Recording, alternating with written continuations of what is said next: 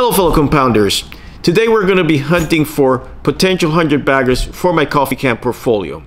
I'll show you what I look for in potential 100 bagger stocks. If all goes well, we'll have a potential 100 bagger candidate for my coffee can. So let's get started. First, let's get some terminology out of the way. The term 100 bagger refers to stocks that return 100 times their initial investment.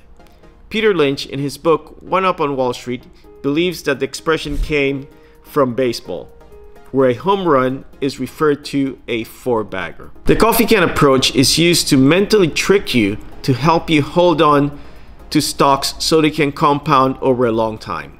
Basically, it's a buy it and forget it system.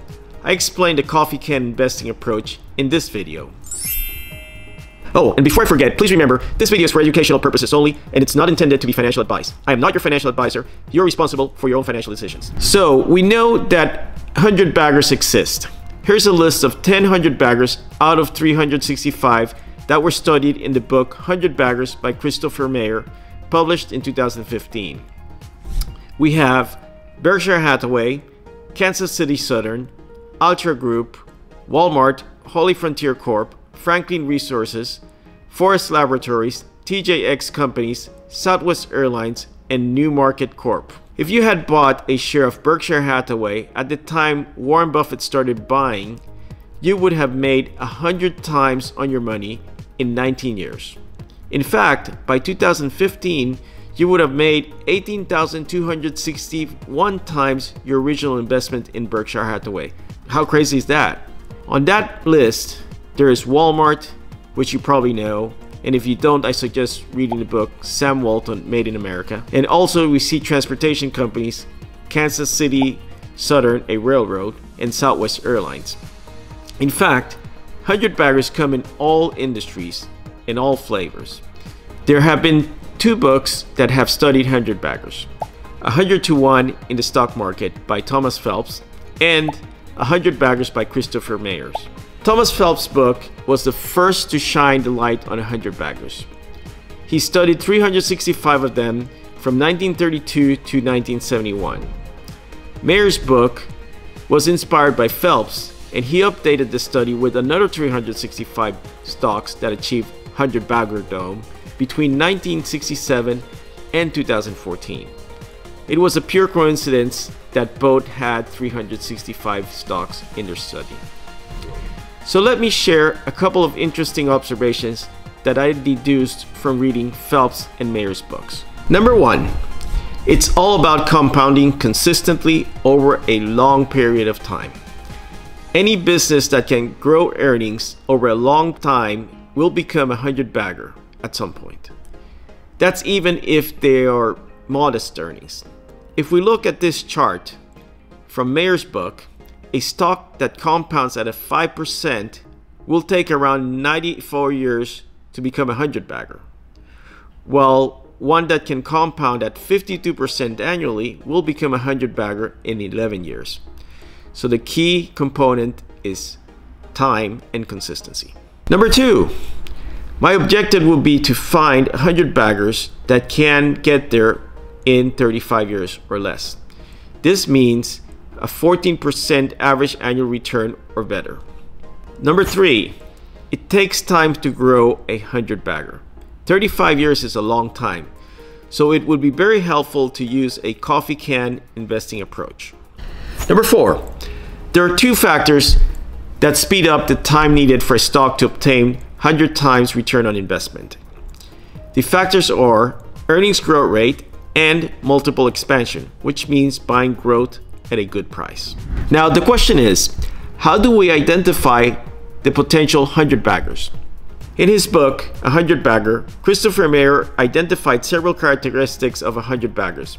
Here are the 5 that I believe are most important. Number 1, growth. Growth, growth, and more growth. We need to find companies that have a large addressable market to go after. So we want companies that have accelerated revenue growth. For example, companies that can expand from local to regional or from regional to national, like investing in Starbucks, Walmart, or Home Depot in their early years. Number 2, buying at a low multiple. That means a PEG less than 1. This means a price to earnings growth rate less than 1. We want to buy accelerating growth cheap. By the way, this price to earnings growth rate was made popular by Peter Lynch in his book One Up on Wall Street, where he's hunting for 10 baggers. I highly suggest reading it. It's one of my favorite investment books of all time. Number 3, having a moat or sustainable competitive advantage. This allows the business to continuously maintain its earnings growth rate. A good indicator that a business has a moat is a consistent return on invested capital. This means that it can maintain its profit margins due to its advantage. Number 4, these stocks are usually small caps. Starting small means that the business is nimble and motivated to grow. It has a long runway and a large addressable market. For example, it's easier to double revenues of a $100 million business than to double revenues of a $10 billion business. When Apple was a small company, it was easy to increase revenues because going from selling 1 million iPhones to selling 2 million iPhones was easy. Today's Apple, at a $2 trillion market capitalization, it's currently selling 240 million iPhones per year. So it's very challenging for at that scale to double and go from 240 million to 480 million iPhones within a year. So small companies grow faster than large. Number 5, owner operators are preferred. We want our CEOs to act as owners and to actually have a good stake of their money invested. No one takes care of a business as much as an owner. This is one of the reasons that Starbucks made a turnaround when Howard Schultz returned from his first retirement.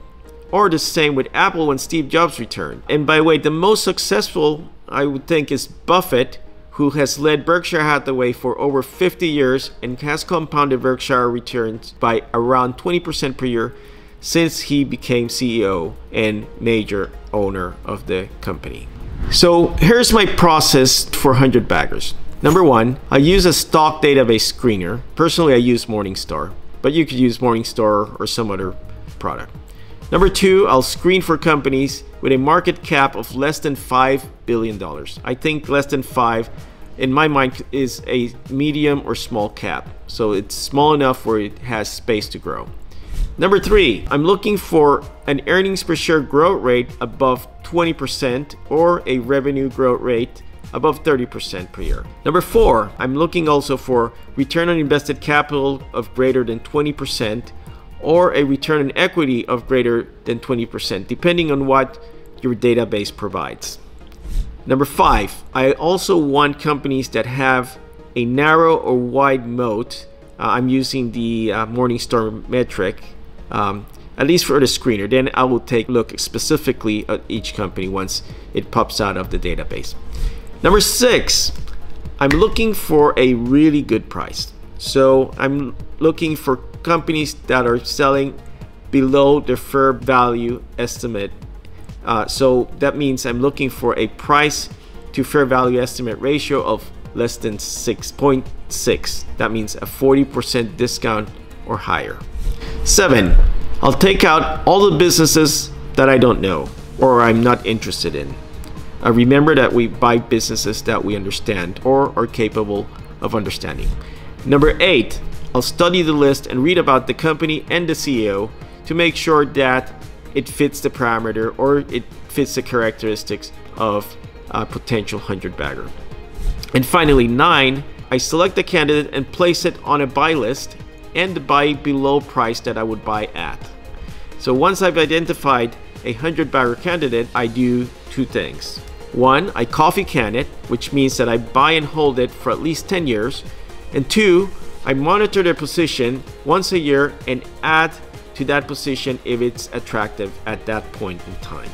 So after running the screen on Morningstar today, October 20, 2022, and going through those 9 steps, here's the name I come up with.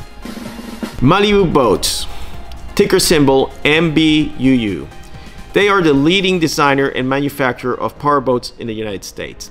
It has a market cap of around $1 billion and its addressable market doubled in the last 5 years.